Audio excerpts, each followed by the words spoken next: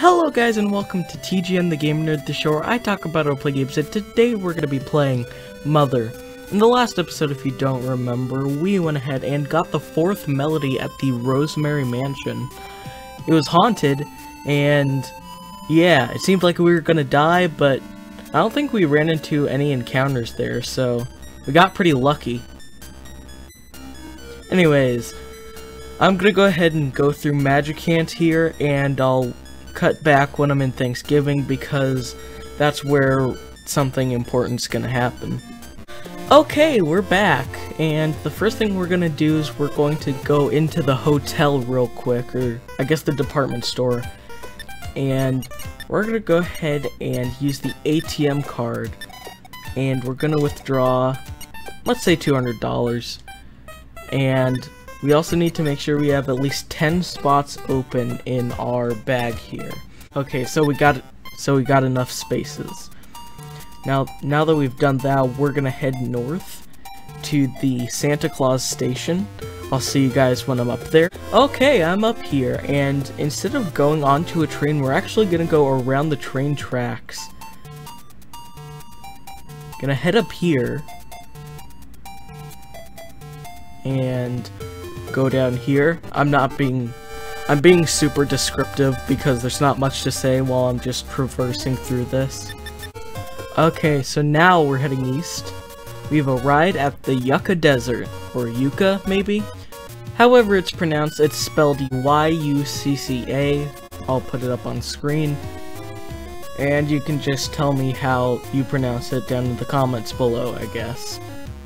So, the first thing we want to do is there's these cactuses here, and there's one that's a bit out of the ordinary. Right here, this cactus seems to have a face on it.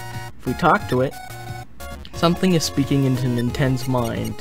You know what that means? We use telepathy. The cactus sang. For some reason, it sang. Continue to sing with the emotion. Weirdness aside, we just got the 5th melody already. Even though just like a couple minutes ago we got the 4th melody. But that's not the only thing that we want to do here. If we fumble around in the desert for a bit, we'll eventually come across a little spot here. I can't believe I found it, but there's this guy. I laid landmines in this desert during the war before last. So if this is 1988, I don't know much about wars, so either way, this guy seems pretty old. I thought I dug them all up, but I can't seem to find the last one. Best be careful out there.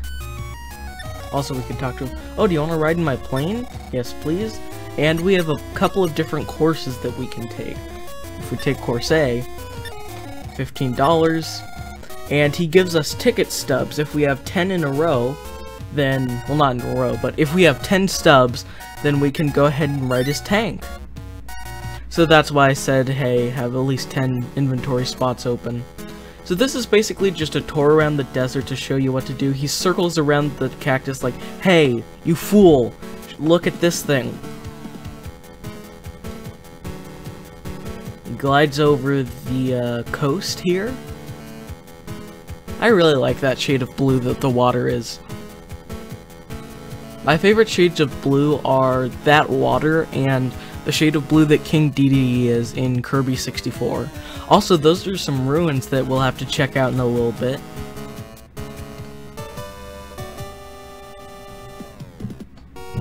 So now we want to go ahead and take the next course.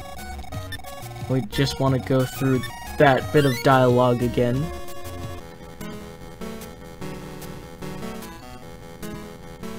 This course is obviously different. First place we stopped by. Flying pretty close to those mountains. But yeah, certainly going a long way over here, following this river. And hey, I can see my house from here. And here's the zoo.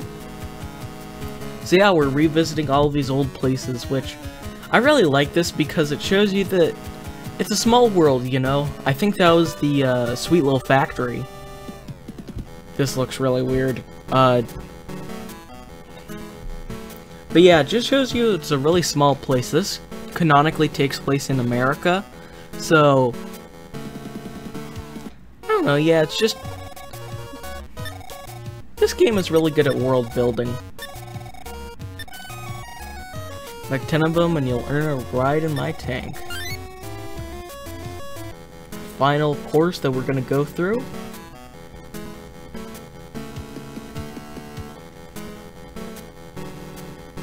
Did I select course C? Because this looks pretty similar to... No, because the plane circled around the cactus in course A. So never mind. Ooh, it seems we've got a new building over there. Got some paths. Forget which town that's a part of. Those little paths right there. I'll have to check my map. Got some train tracks over here.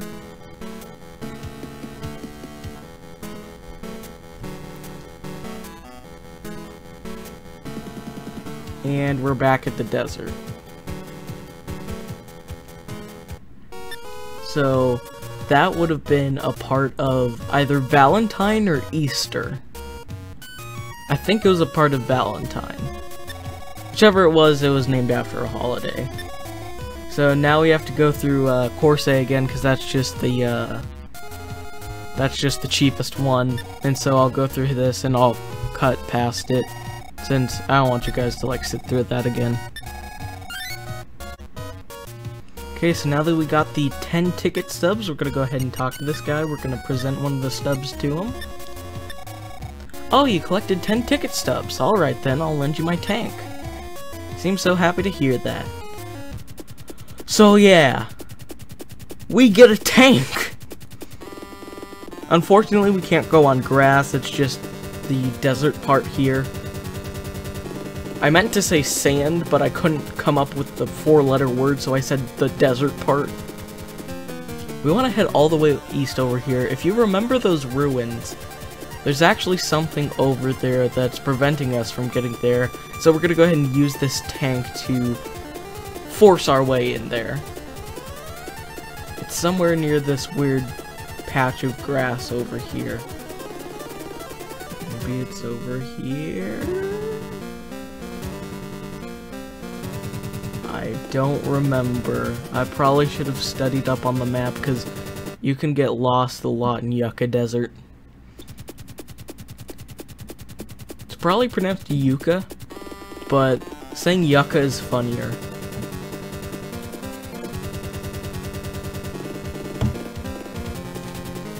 Maybe it's over here behind the patch, the like area of grass. I think I'm close.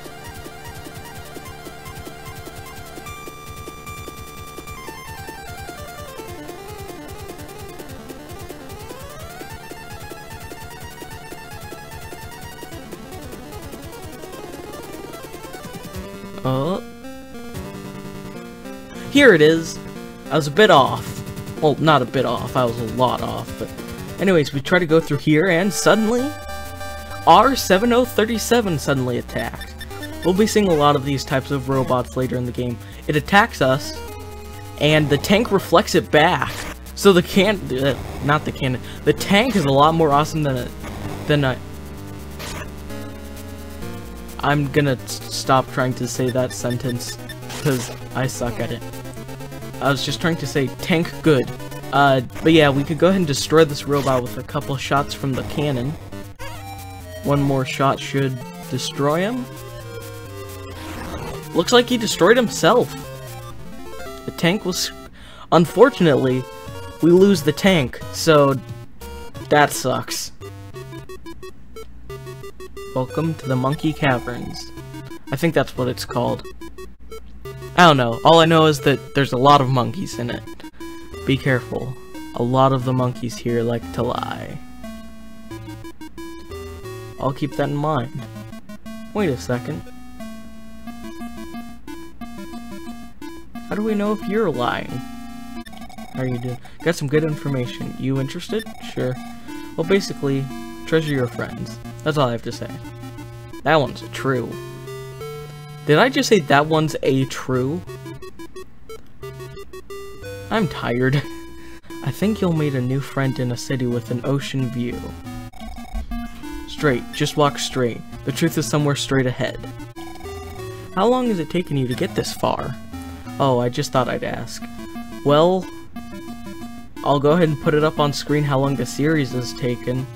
That doesn't count all of the edits and stuff like that, but I'll just put it up on screen how long the playlist is. Turn back. Or if you don't feel like it, just keep going. Okay. That one's actually pretty funny. You managed to catch me. You're really something. Here's something nice for you. What did we get? Speed capsule. Here it is, and you might not be able to spot it in the blackness, but here's a penguin. Boy, did I mess up. I must have made a serious mistake to wind up here. And I think if we go down here, and should be something in this general vicinity that is of importance to us. I think it's up here.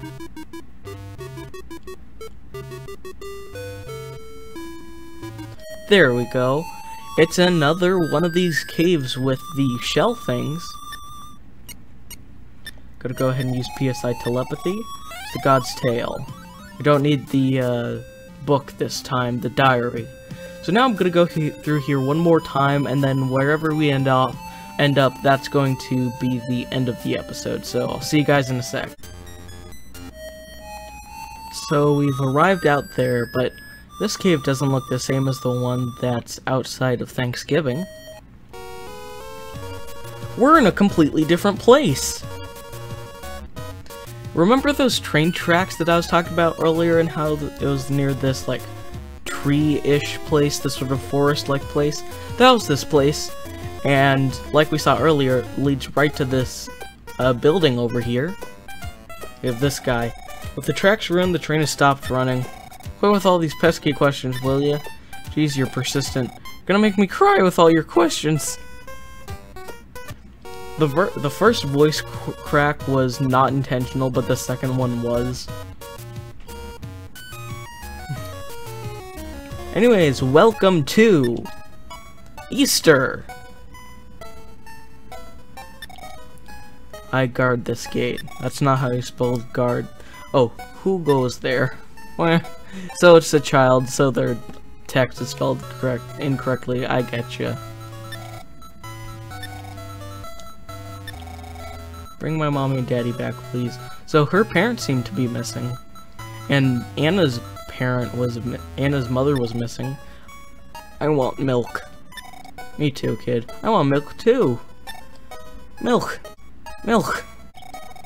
Big flying ship to call the grown-ups away. So it seems there's a mystery occurring in this town. For some reason, all the parents are missing. I think I heard the voices of my dad and the others coming from the mountains. But the mountains are way past the town of Valentine.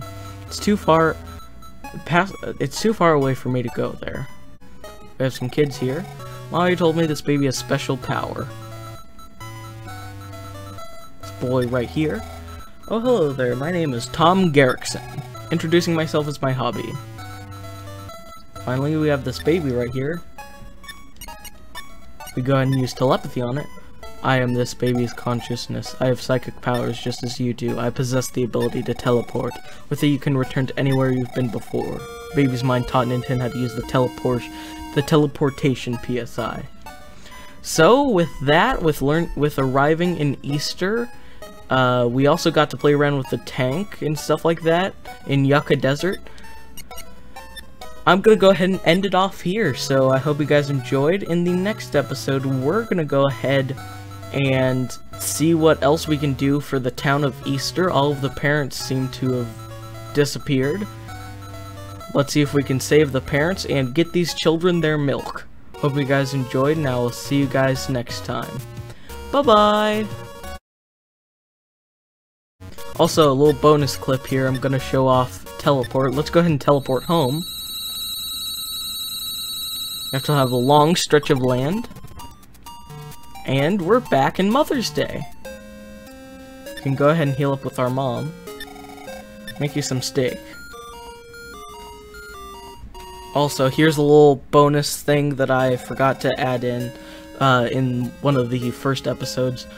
I know that the canonical thing for Ninten's favorite food is prime ribs and not steak. However, in the GBA version, which is the one that I'm playing on, there were only like 10 letters that you can use for your favorite food, so steak was the one that would have to suffice.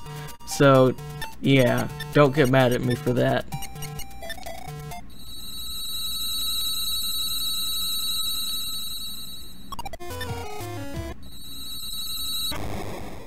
Ow.